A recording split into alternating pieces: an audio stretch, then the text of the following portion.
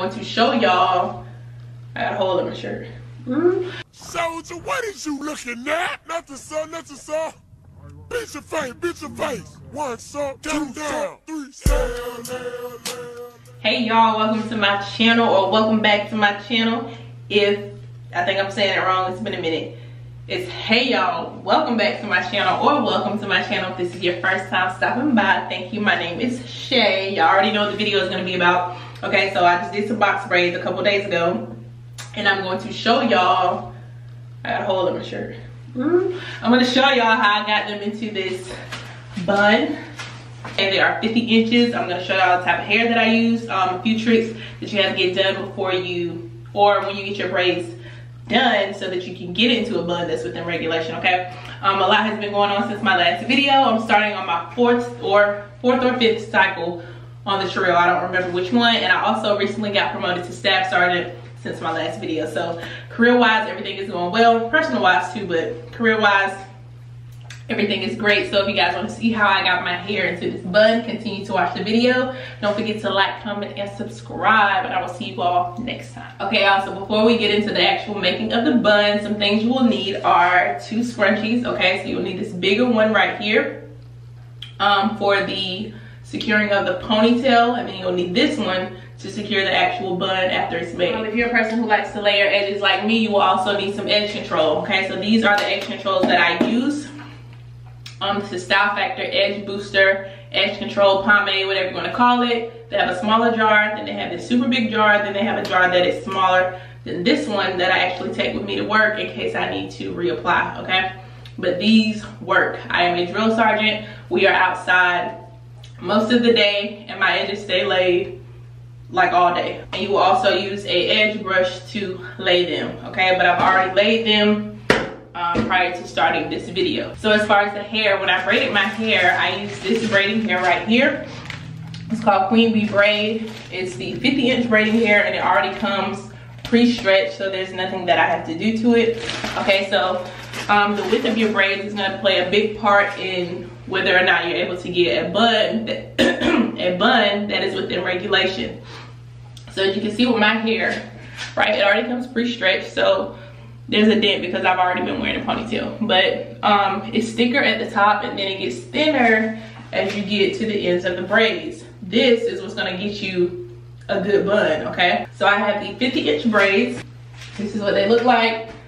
I'm 5'8", and they come down to right here, okay? So right on top of my butt is how long they are. The parting method that you wanna use is the brick layered style parting method that just, I'm gonna try to explain it as best as I can. So if you look at my hair, I parted it in boxes, and I just make sure that, so if I'm on this row, I make sure on the next row that the braid can lay, or which one is it, this one?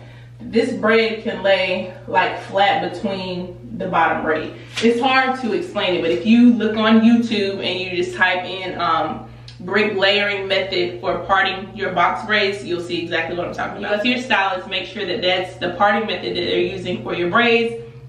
It'll just help your braids to lay flatter, and it'll be easier to get a bun that's within regulation. So I start with my hair down, I pull it back like so, and then I just go around and make sure that there are no lumps.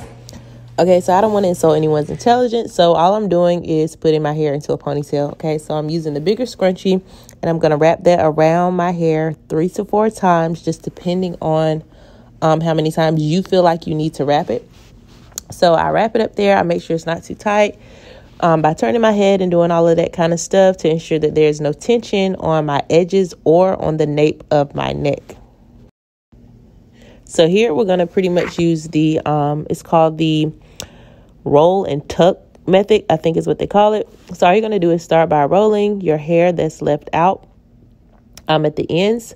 So I'm rolling, and I'm turning it, right? So once I get to the like middle part of the bun, I'm going to hold or secure like the bun with my left hand.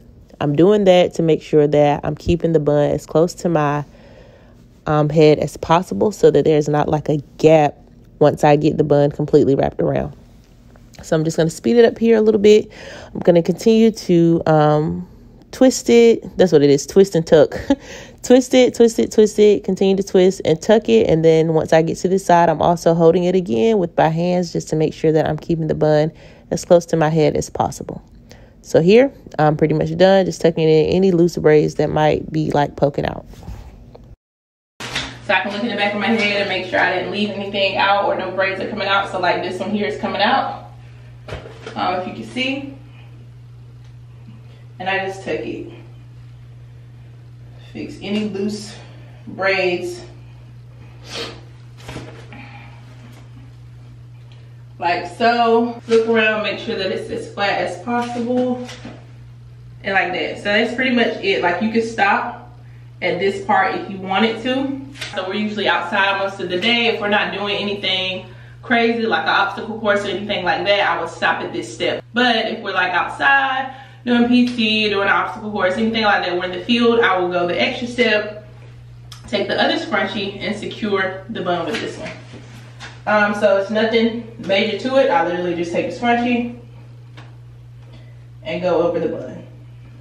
So as you can see, I'm standing at the position of attention. You cannot see the bun extending out, like you can't see it behind my head, just looking at me at the position of attention. Super easy to do. Literally, I lay my edges at night. I wake up in the morning, take my scarf off, put my hair in a bun, okay? The trick is to make sure that your braids are thinner at the bottom. That's literally it. You wanna make sure that your braids are super thin at the bottom because the bulk of your hair will be on top, right? You're usually fine with that, right? As long as your PC fits and everything like that, they're all the same size. This is where the bulk is gonna be. You don't want it to be too bulky on the ends because then it's gonna make your bun super bulky and then you'll be out of regulation.